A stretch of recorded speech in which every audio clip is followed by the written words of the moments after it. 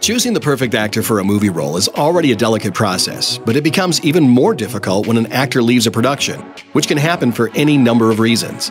Directors and casting professionals can be left scrambling to replace their departing stars. Here are some of the craziest last-minute replacements we've seen on the big screen, some of which ended up being the replacement actor's most successful role.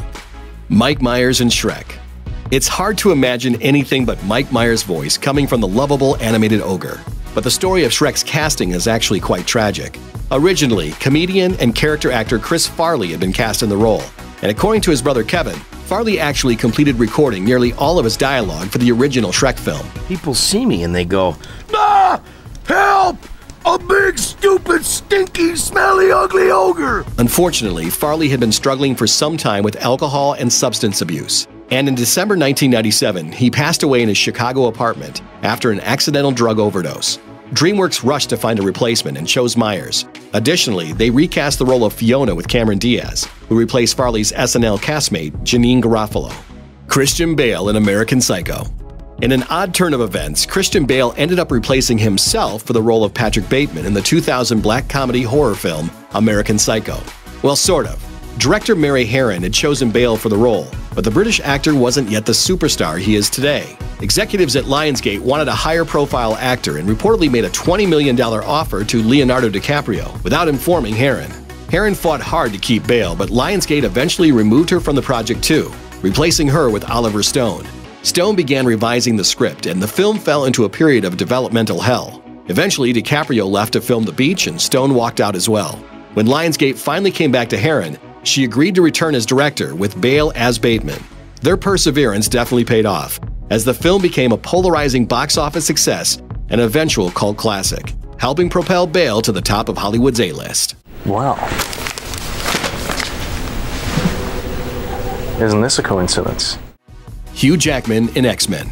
Although he ended up landing the role of Wolverine in X-Men, Hugh Jackman wasn't director Bryan Singer's first choice. Originally, Singer wanted Russell Crowe, who turned it down.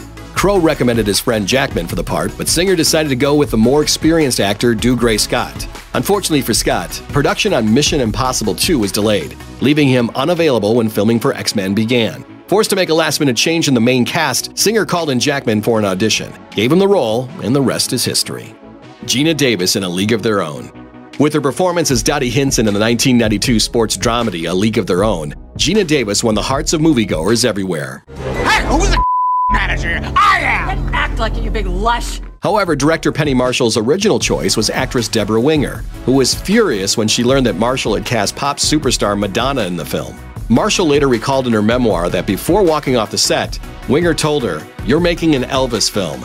Subsequently, Davis nailed her audition in Marshall's backyard and proved that she could throw a ball. While the rest of the cast had been training together for months prior to filming, Davis had to work hard and fast to get into shape for the demanding role. Michael Biehn in Aliens.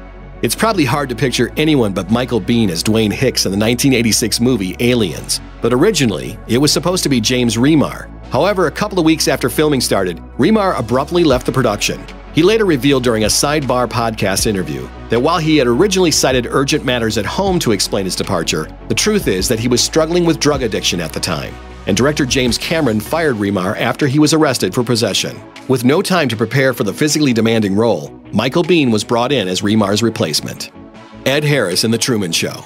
The critically acclaimed satirical film The Truman Show wouldn't be the same without the character Christoph, the obsessive showrunner played masterfully by Ed Harris. But director Peter Weir didn't choose Harris at first. Originally, Dennis Hopper was cast in the role. After filming began, Weir and Hopper reportedly ran into creative differences on the set, leading Hopper to leave the production entirely. Hopper later revealed that he was fired after only 2 days of filming, a decision he called a major blow at the time. Called up at the last minute to replace Hopper, Harris threw himself into the role, earning himself an Oscar nomination and a Golden Globe win for Best Supporting Actor. Clint Eastwood in Dirty Harry. In addition to his performance as the man with no name, Clint Eastwood is also frequently remembered for his portrayal of the hard-as-nails homicide cop Harry Callahan in Dirty Harry. But the role almost went to another famous performer, Frank Sinatra. Supposedly, the script written for Sinatra had Harry toting a 12-gauge shotgun as his signature weapon, but as production got underway, Sinatra had to back out. A broken hand he sustained while filming a fight scene for the Manchurian Candidate left him unable to hold a gun. After ensuring the original script would be used, Eastwood agreed to play Harry, cementing his place in pop culture history with a .44 Magnum and the frequently misquoted line, "You've got to ask yourself one question. Do I feel lucky? Well, do you, punk?" Thanks for watching. Click the looper icon to subscribe to our YouTube channel. Plus, check out all this cool stuff we know you'll love too.